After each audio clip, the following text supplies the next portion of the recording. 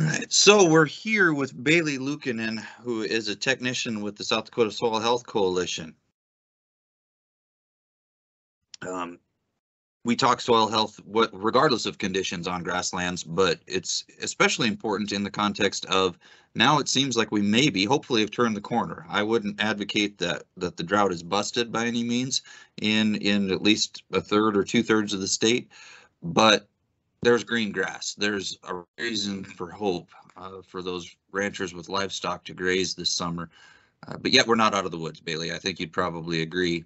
The green is simply a sign of hope. But for those that maybe still have more livestock than their land is capable of carrying, if things don't change significantly in the next few weeks, I heard there's a resource called the South Dakota Grazing Exchange that you might be able to fill us in on. Absolutely. So it's going to be more important than ever to not be overgrazing in our pastures. And it's always important, but especially in a drought season. So if we can find people near us who might have ground that they're not utilizing livestock for livestock grazing, and we can kind of build that relationship and make that partnership, that's really beneficial for everybody. So the South Dakota Grazing Exchange, which is at southdakotagrazingexchange.com, is a website where we can come together. So essentially what you do is you go onto the website, you create a pin, whether you have livestock that you're looking to place or land that you're looking to get livestock on. You create a pin and then everybody else can see that pin and they can make that connection. So I just looked this morning, there was about 30 pins in the state of South Dakota, and only 6 of them were land available. So it is more important than ever for people who might have ground available for grazing to create a pin on there. Now, you can create like a grassland pin.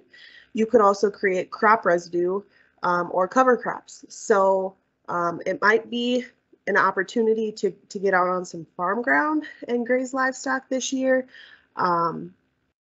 And just make that connection. We do have other resources on there as well, different examples of contracts, the branding laws, things like that. So just feel free to click around and play and see what you find. You will see that a lot of other states surrounding us are developing a grazing exchange as well, and their pins will also show up on that map. So it's interactive. Feel free to click around and see what you find.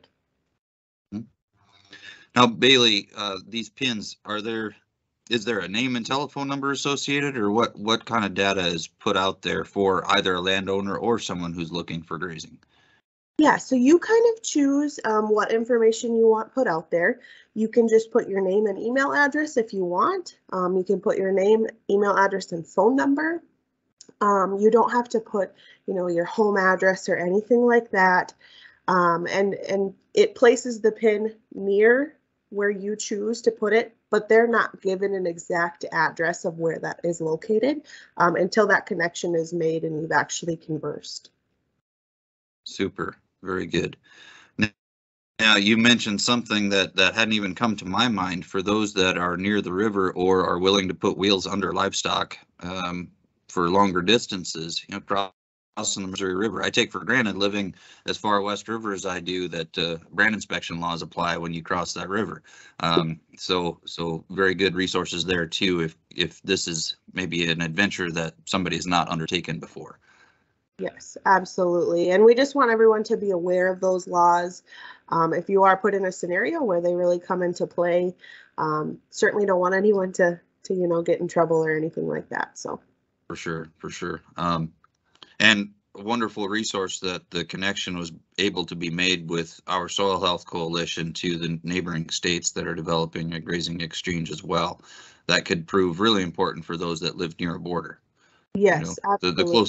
The closest resource may indeed be just across the state line instead of right here at home in South Dakota.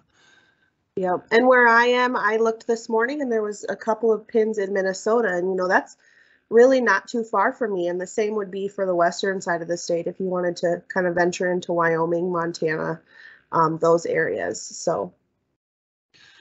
So how best do we spread the word? We being the larger audience that maybe just is learning about the Grazing Exchange for the very first time when they watch this video? I think being interactive on social media and sharing posts about the Grazing Exchange, but also just those conversations that happen, you know, in the coffee shop, at the elevator, wherever it may be, the sale barn, just getting the word out there about this resource and this website, and hopefully getting more people to get on there and get interactive, especially those that have land available. In my situation this summer, I found a small pasture that I wouldn't have found if it wasn't for just in-person conversations. And I can, you know, guarantee that there's a lot of landowners that just simply don't know about it. And if they did know about it, they would be using this resource. So, is there a cost for using the Grazing Exchange? No, it is absolutely 100% free to the user. Great. Boy, that should cover it. Can you cover the web address again, Baylee? Yes, so that is sdgrazingexchange.com.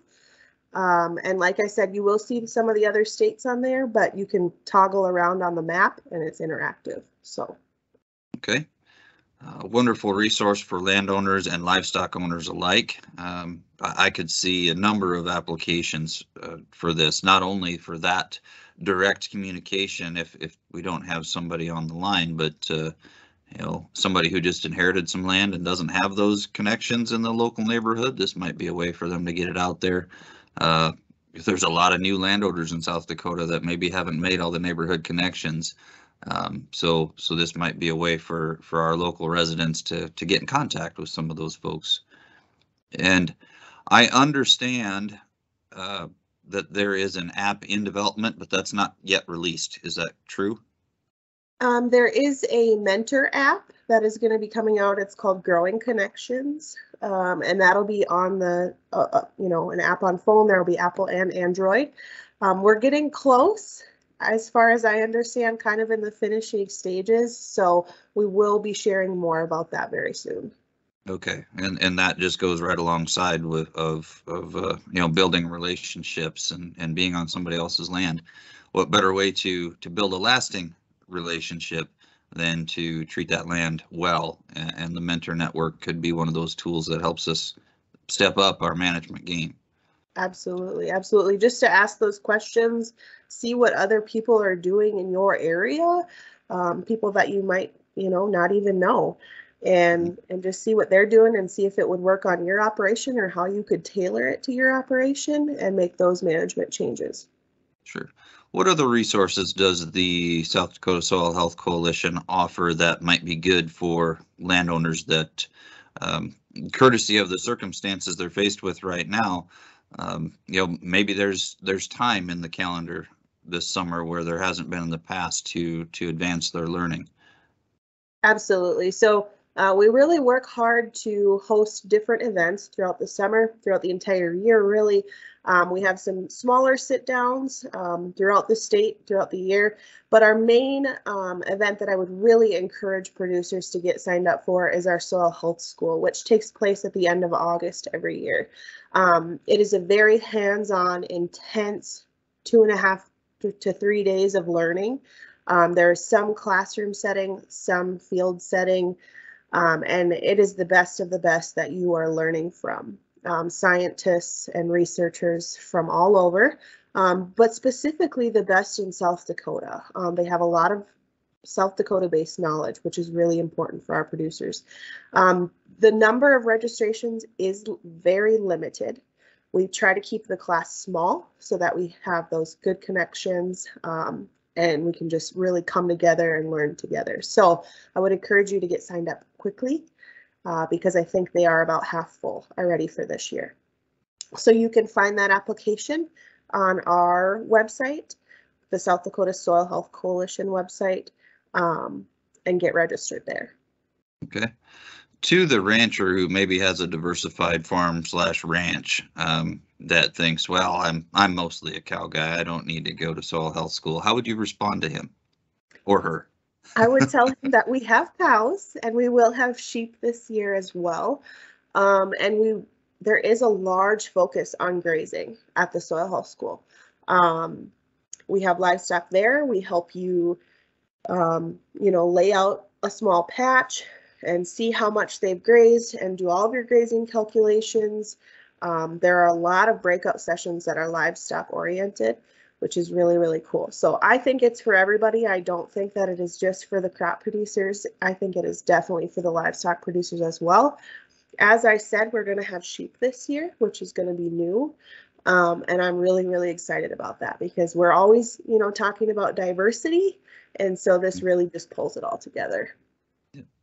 Well, there's no more appropriate place than talking with a representative of the Soil Health Coalition to breeze through those 5 principles of soil health. So, of course, first we've got to keep it covered. We've got to minimize or eliminate disturbance. We've got to have living roots in the soil for as many days of the year as possible. Baylee already mentioned improving diversity, and she also already mentioned incorporating livestock. These principles apply regardless of land use. So viewers or listeners, we hope that regardless of your particular operations land use base, that you're implementing these principles to the degree possible and improving your land while doing so. So Baylee, I really thank you for your time. Folks can connect with you either through the website, South Dakota Soil Health Coalition, or the sdgrazingexchange.com, correct? Absolutely. You can find my contact info, I think, on both of those sites, for sure, the South Dakota Soil Health Coalition site. And we do have another soil health technician in the southern part of the state. So, if wherever you're located, whoever you want to contact, and we would be happy to talk with you and direct you to different resources that we have, or just help you through different scenarios. For sure. And we don't want to forget the one, if our viewers are mostly West River, that we've got Dave Newell as well. Now, he's not full-time like Baylee and Austin is, but just the same, he is an important resource and one that a lot of folks who recognize his name from his previous occupations as well. So an excellent resource for you guys out there. Mm-hmm. So wonderful. Well, thank you for your time, Baylee. We hope that this is valuable, and given the content, I think it sure will be. So thanks. Thanks. Mm-hmm.